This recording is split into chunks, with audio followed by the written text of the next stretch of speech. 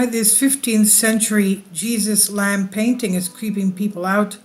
It's the Adoration of the Lamb. It's a huge painting in the Ghent Cathedral in Belgium.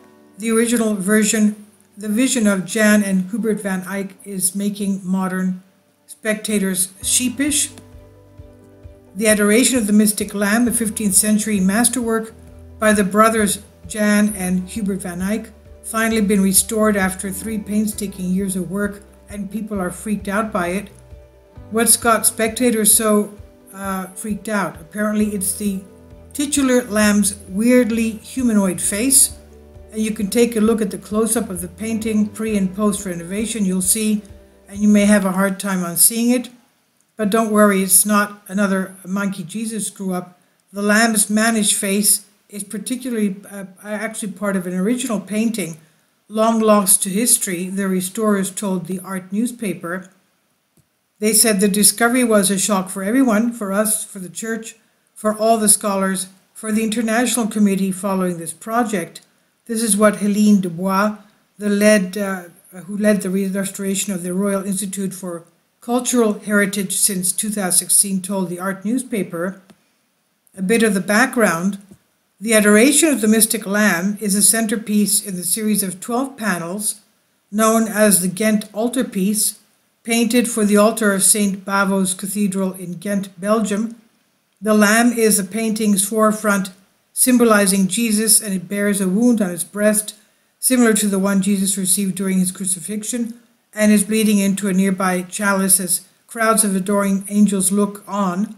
The lamb's face, meanwhile, remains perfectly stoic, as its human-like eyes stare directly out of the painting towards the viewer. And the details all fit with the Van Eyck brothers' vision before the lamb's face was painted over by 2 other artists during a major restoration in 1550. Perhaps cathedral visitors at the time shared the opinions of modern critics who find the lamb's human eyes weird or overly confrontational, as the restorers gave the sheep a more naturalistic animal face. While the recent restoration to the Van Eyck's original vision has jarred many observers, those behind the project say they could not be happier. Dubois told the Flemish newspaper De Standaard, "When I saw the lamb for the first time as Van Eyck painted it, I had to catch my breath. It is of a shocking beauty."